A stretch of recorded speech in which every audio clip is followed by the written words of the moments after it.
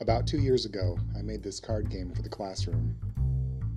It assigns random personalities to students and tasks them to come up with creative show concepts and character. Show budgets, venue style, basic plot style, and time are all randomized. You might get Frankenstein's monster as a rock opera with 3 weeks to do it in an arena theater. Last spring I got some requests to make an online version of this game. Here it is. It's a bit of a mashup between two other resources, the Improv Machine and the DramaMachine. You can copy lists of names from rosters or just type them in. It will work in a classroom, and it will work on Zoom or other video conferencing. Once you get students' names imported, assign each student a role on the production. The machine is going to sort everyone out into groups of up to 8 each. Everyone gets assigned a secret code.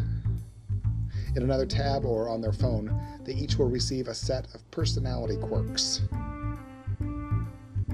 We end up with 1, 2, or 3 teams total. Now we're ready to launch the Creative Processing Unit. This is an integration of an earlier classroom game I built with some new content. It's got all the sound effects and extraneous visuals that make it fun.